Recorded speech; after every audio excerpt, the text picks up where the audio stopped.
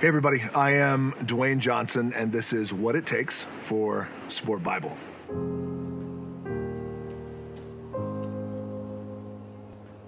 So what's happening in that photo?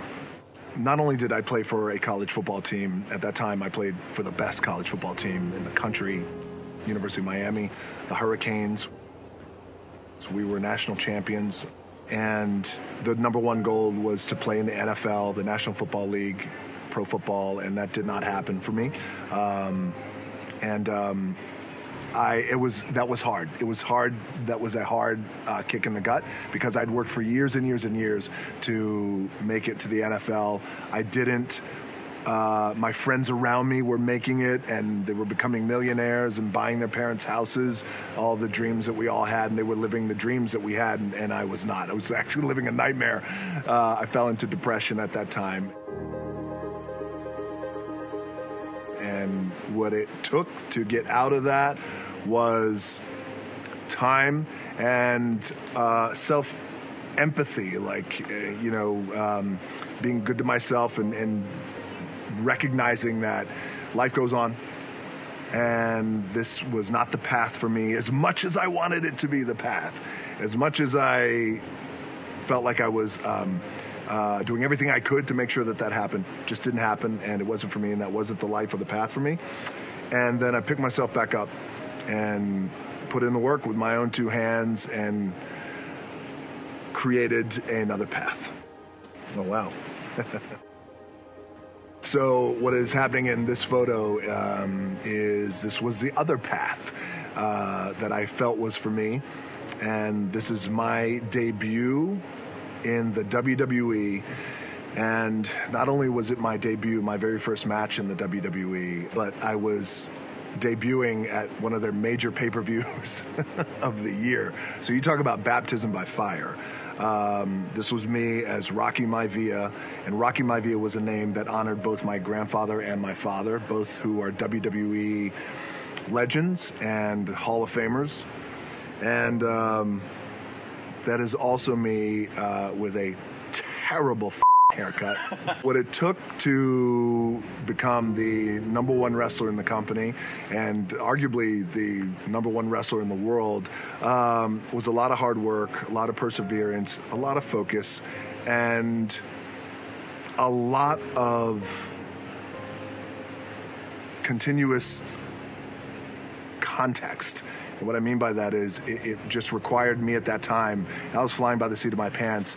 I became the number one wrestler in the WWE by the time I was 26 or 27 years old, which was an incredible amount of pressure and responsibility. But what I mean by constant context is I constantly had to check myself and make sure that I was approaching everything at that time knowing that as hard as wrestling is physically, and as demanding as it is physically and emotionally and mentally, it's still fiction. And when I lose, I'm letting other guys beat me, and when I'm winning, I'm really not beating anyone, and they're letting me beat them. And that's the kind of context that you have to keep in your mind, because otherwise in that world of pro wrestling, the ego can really go out of control, and you lose context, you lose perspective, and then you don't become the biggest draw the company has ever seen. What does it take to become the biggest movie star in the world? So what it takes to become the how do I want to say this? Let me see. All right, so, well, looking at this picture, what it takes to become we'll just say a bankable actor. You guys could say biggest movie star in the world. It takes, again, hard work, and it takes perseverance, and again, it just takes context, and it takes perspective. Especially when you get into this world of Hollywood and the business of Hollywood, because it is so demanding and it's incredibly difficult. Yes, being in the ring is incredibly difficult, but the scope of audience and world that you now entertain and are responsible for in movies is global. And this is why it requires a consistent and very constant daily hard work. And also, very, very important is trust your gut and trust your instincts on what the audience will really enjoy and love. And that's really the most important thing. Oh, God. Yeah. So the first time I saw this photo, I was in Calgary, Alberta, Canada, and it was about 5 o'clock in the morning, and I was getting ready to go to the gym before I headed to the set of shooting Jumanji.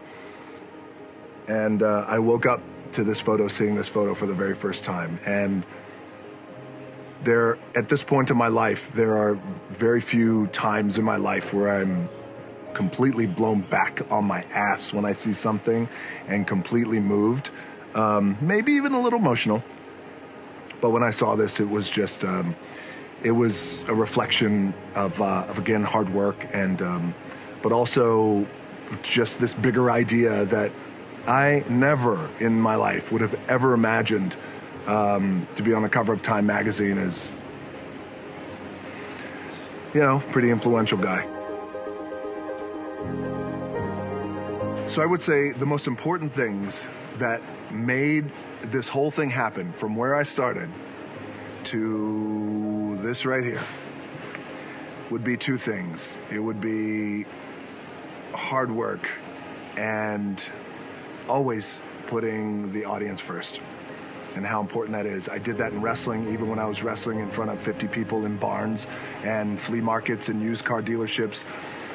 Did that in movies, and certainly now cover Time magazine is crazy, but certainly do that now, is work hard and always, always, always put the audience first, because ultimately at the end of the day, it's the audience that will drive the entire journey, because it's always about them.